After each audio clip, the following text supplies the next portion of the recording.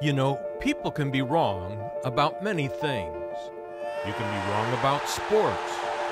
You can be wrong about your career choice. You can be wrong about who you should marry and where you should live. But don't ever be wrong about the question of how you can be certain that you will spend eternity with God. John, you're right. This is the most important topic that anyone could ever consider. Because when you stop to think of it, time is short and eternity is very long. It's endless. And the moment that you die, you will either be in a place where you will see nothing but beauty and holiness and be welcomed, or you will be in a place of darkness and abandonment. My guest today is Dr. Erwin Lutzer, who is pastor emeritus of the Moody Church in Chicago, Illinois, where he has served as the senior pastor for 36 years and has authored over 50 important books. Today, most people say they believe in God, but they are not certain that they will be accepted by God for all eternity. And before they die, they want assurance ahead of time that they will be accepted by God. Today, and in the weeks ahead, Dr. Lutzer will give you a concise biblical answer of how you can be saved and the assurance that you are saved on this important edition of the John Ankerberg Show.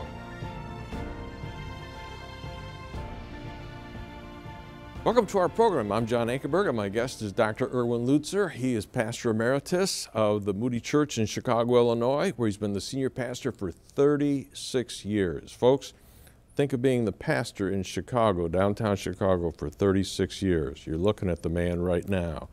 And it's one of the churches that is known around the world because of his ministry. God has blessed him greatly. And Erwin, I'm so glad that you would come and be with us today and share this information. John. Thank you. We want to talk about something I think that you folks out there are going to really like. I could call this program For Doubters Only. So I would say, how many of you folks that are Christians out there, you've ever had a doubt about your faith? Okay?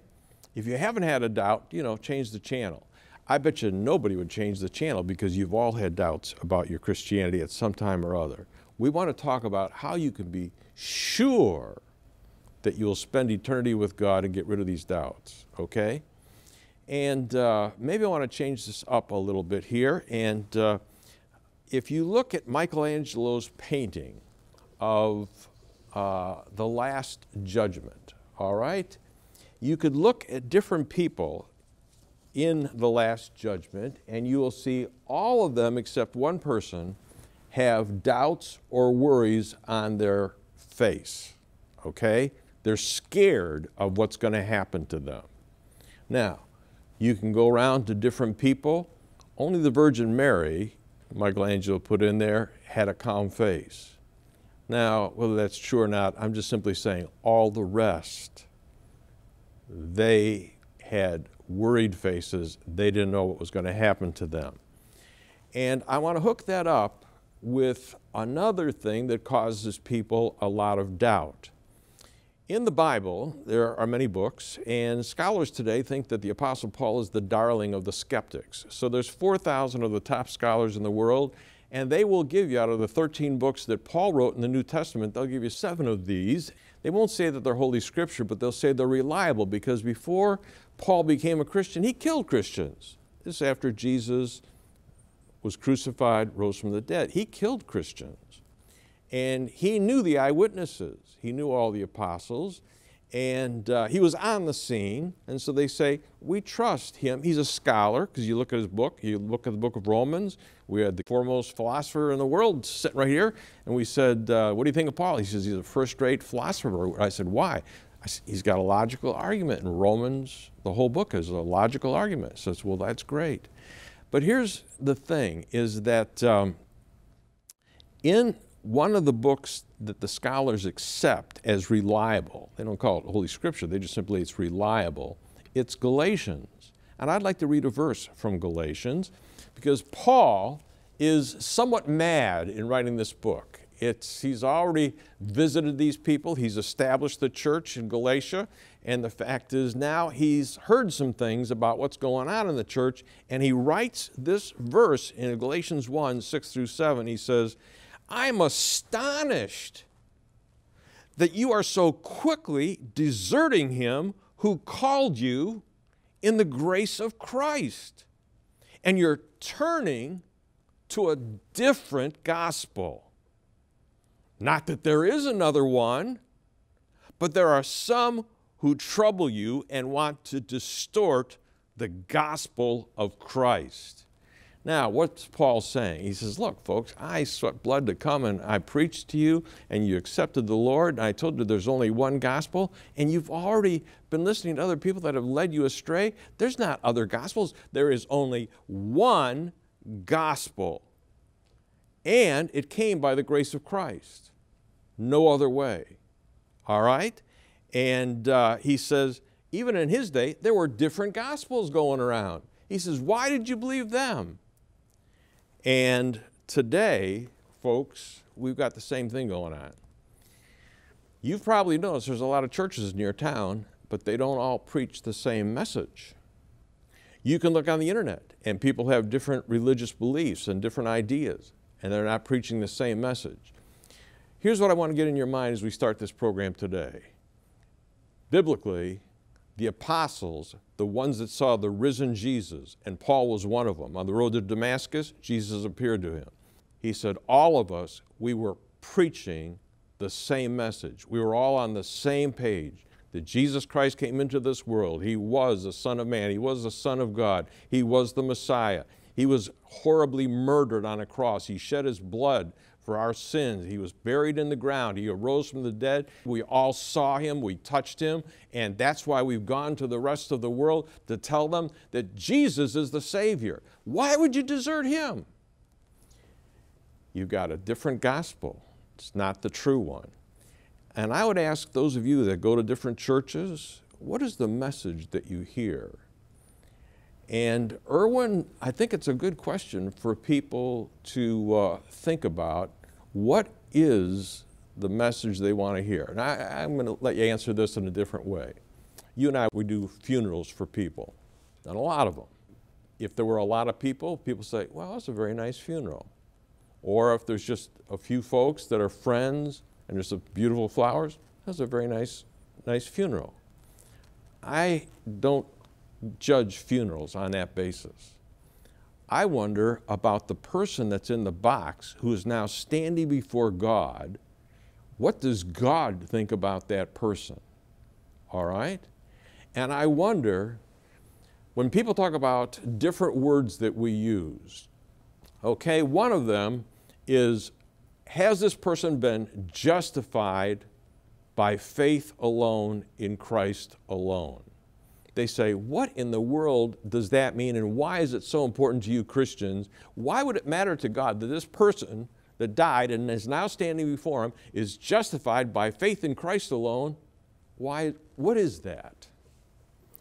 John, first of all, before I answer your question, I want to go back to Michelangelo's painting. Yeah.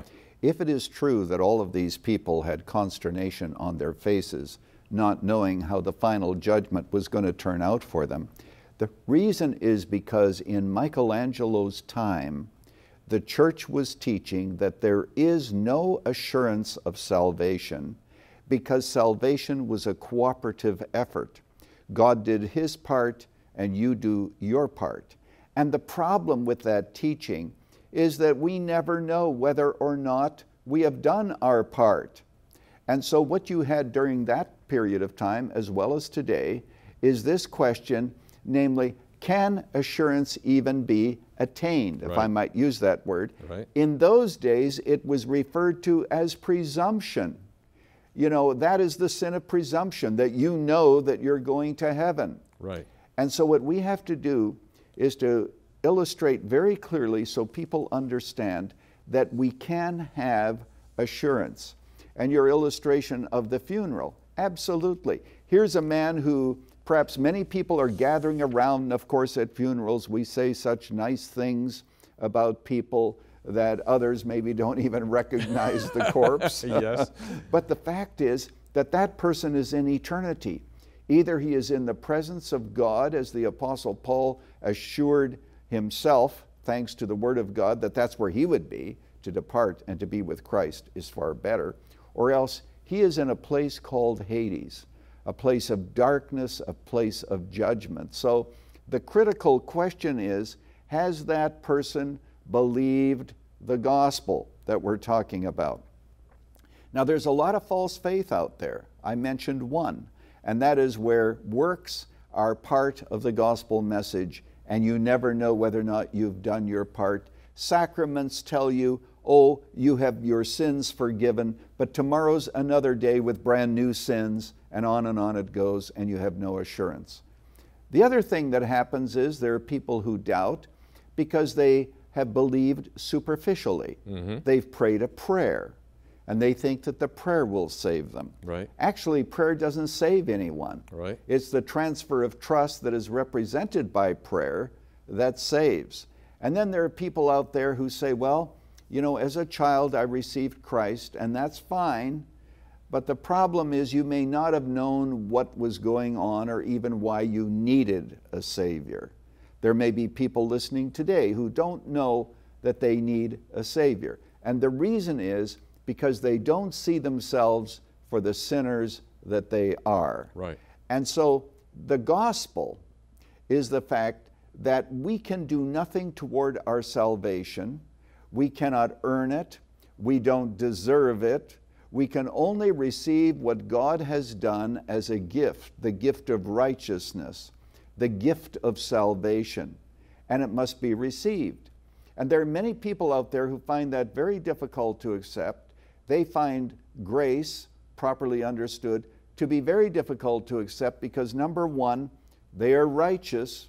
I believe that I've done as much good as my neighbor. I'm better than my neighbor. But if you ask them, are you perfect? They will have to say, no, you know, I'm not perfect, but I'm working at it. That will not get you into heaven, even if you add later, of course, I'm trusting Jesus too. That's what I find many people saying. Oh, yeah, I trust Jesus too. My works plus Jesus. My works plus Jesus. The other people that find it hard to receive the gift of eternal life are those who have really seriously messed up their lives. Right. They say, I am so unworthy, God can't receive me now. Well, the good news of the gospel is that Jesus died for sinners. You know that I was on a plane one time, John, and I was witnessing to this older woman, and she was very self-righteous, and I determined that very early on. And I said, would you consider yourself to be ungodly? And she looked at me and she was offended and she said, no, I'm not ungodly. I said, you know, that's too bad because that means you cannot avail yourself of the work that Jesus Christ did on the cross. Because the Bible says that Christ died for the ungodly. So if you're not ungodly, you don't need Christ. But thank God that because of Jesus Christ, we can believe on Him. And the pure gospel is the fact that you can receive the gift of eternal life. It's not what we can do for Jesus, it's what Jesus has done for us to pay our penalty. On the cross, there were attributes of God that resolved themselves. Love wanted to redeem, but love could not redeem until justice was satisfied. So when Jesus died on the cross, He satisfied the Father's need for justice and said, it is finished. The work is done. Now what you need to do is to believe. Now there's somebody watching us today, John, I can't help but think that this is true, who says that's nothing but easy believism. Well, thank God, belief is only necessary, that's all. But it's not easy to believe. To admit that your sinfulness, your helplessness, the fact that you cannot contribute to your salvation, that is very difficult. And so what we must do is to ask ourselves. Humble ourselves. And critically ask ourselves, have we savingly believed? That's the issue. Jesus said in Matthew chapter 15, He said that every plant that my heavenly Father has not planted will be uprooted. You know, in Canada, Right. there were some people who came to our neighborhood and said, we're going to plant trees all along the boulevard there and so forth. And so they all the did. neighbors got together and said, yes, we'll raise enough money to do it. They came and planted the trees, but the trees did not grow. And, you know, no matter how much they were watered, until somebody pulled one out and realized that they were not trees, they had just put branches into the ground. And there are some people listening to us today who think that they have believed the gospel, but they really haven't, because they have never been planted by God. So the kind of faith that we're talking about is a faith that turns from our sins, admits our helplessness and our hopelessness, and casts all of our need on Christ and the sacrifice that He made as a free gift. It does not come through sacraments. It does not come through you adding to the work of Christ. Right. It comes through Christ alone, and that's what leads to assurance of faith. Yeah, and when Israel was in Egypt, they found out that you could trust God regardless of who you are if you trusted what He said. Give us an illustration. The Bible teaches us that God said to Israel, when I see the blood, I will pass over you. And you remember how the Israelites put blood on their door. Now let's just imagine this for a moment. I can visualize that there is some Jewish home in which they had a very troubled teenager. Right. Maybe he struggled with emotional and spiritual difficulties, schizophrenia, or whatever. Or they just had a bad man or a bad woman in the house. Right.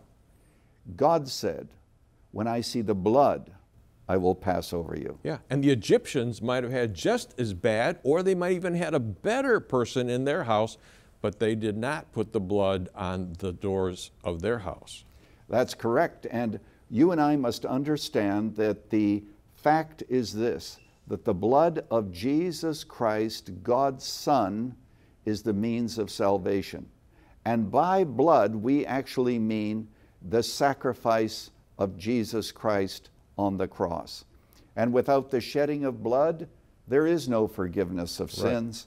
Right. And when we trust what Jesus has done for us, that is actually the key. But that was a tip-off in the Old Testament that God, when He did see the blood on those doorposts, whatever the people were like that were inside, He passed over them. And if the blood wasn't there, they were dead. The firstborn was dead. All right? Now, let's get down to the fact of Jesus has paid for the sins of everybody, but the fact is they must receive it. And He's got some promises for those that do receive and put their trust in Him. And there was a lady that came to you, and she was so troubled. And tell us about the lady in the phone call that she gave to you. You know, I would like to just tell that story to all those who are listening. Between us, I want you to hear very clearly what her dilemma was, because it illustrates what the gospel is and how we have to trust what Jesus did on the cross. I was in my study at Moody Church when I received a call from an elderly lady. She was in a nursing home. She and a number of others had gathered in a room, and they had just listened to a preacher who preached, who in effect said that if you sin after you receive Christ as Savior, you probably have not believed. Now, the simple fact is that all of us have experienced sin after we've believed on Christ because of the struggle between the flesh and the spirit. And so she was very puzzled, and she began to doubt her salvation. So she called me.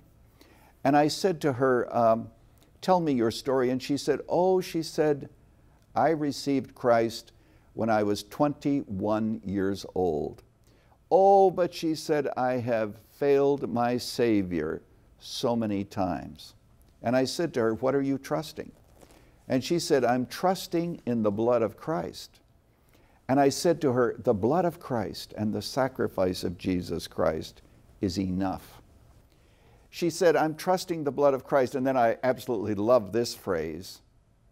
she said, I cannot take steel wool to my heart and scrub it. I'm trusting in the blood of Christ. I assured her, I said, dear lady, the blood of Christ is enough. As we indicated a moment ago, when God said to the Israelites, when I see the blood, I will pass over you. The blood of Jesus Christ is completely and totally sufficient to cover all sin. And she then said, okay, I'm going to tell all the women in the room that the blood of Jesus Christ is enough. We've done a number of programs here on this show entitled, How We Can Be Sure That We Will Spend Eternity with God. There was a well-known evangelist who, before he died, and by the way, it was not Billy Graham, who is the world's most famous evangelist, who died some time ago, but a different evangelist who had led people to saving faith in Jesus Christ. And he said that as he was dying, he was filled with fear and uncertainty. And there were people around him who said, look at all of the books that you've written. Look at all of the evangelism that you have done. And he received no help from that until someone said these words, remember, the blood of Christ is enough. And he remembered that he will not get to heaven because of all that he had done, all whom he had preached to. When you and I stand before God, God is going to say, have you trusted what Jesus did for humanity? And if you trust him and his sacrifice, the blood is enough. Is that what you're trusting today? Or are you trusting in yourself? Or are you thinking you don't even need a Redeemer? Let me tell you, judgment is coming, and only the blood of Christ is enough. I'm going to pray now, and I want you to pray with me. Some of you know Christ as Savior, and you want to affirm your assurance by reminding yourself that the blood of Jesus Christ is enough. There are others of you who have never savingly believed on Christ. You've gone to church, you've been baptized, you sing the right songs, you say the right verses, but you've never received him and transferred your trust to him alone. Will you do that right now? You can pray after me. And remember, it's not the prayer, it's the transfer of trust to Christ and to Christ alone. Father, I pray for all who have watched. I pray that you will help them to overcome their doubts. May they remember that the true gospel is not about us, it's about what Jesus did for us and that he paid it all. We pray for those who come with their doubts. We're reminded of the song, just as I am, though tossed about with many a conflict, many a doubt, fightings within and fears without, O Lamb of God, I come. We pray in the Lamb's name. Amen. Thank you, Erwin. And folks, I hope that you did put your trust in the Lord Jesus, because he can be trusted. And if you did, he's going to give you the confidence on the inside, and he's going to start to change you. He's put the Holy Spirit there, and you're going to know him, and you're going to start to change. And it's going to be a joy, because you're going to know God personally. Thank you for being with us today, and I hope you'll stay tuned for just a moment, because in a moment I'll have a personal word for you.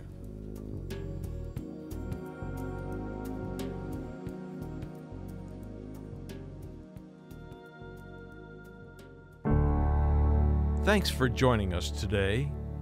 You know, as I listened, Dr. Erwin Lutzer is biblically right when he says, 5 minutes after you die, whatever you experience, you'll know that your future will be irrevocably fixed and eternally unchanged. There's no second chance, no second choice. You can't reverse your course at that point. So now is the time you need to decide where you're going. And to help you know where you will spend eternity, you may may wish to have our 6 programs in this television series on DVD with Dr. Erwin Lutzer. Our series is entitled, How You Can Be Sure You Will Spend Eternity with God. In part 1 of this series, he covers such topics as Welcome to Eternity, the 2 places in eternity that the Bible describes. Second, the tragedy of misplaced faith. Some people strongly believe that if they try to live the best life they can, then God will do the rest. But they overestimate their own ability and underestimate God's holiness. And then what about those who have made a real mess out of their life? Is there any hope for them? Dr. Lutzer reveals the Bible says yes in our program entitled, Why God's Grace is So Amazing. The 3 television programs in this series are available for a gift of $39.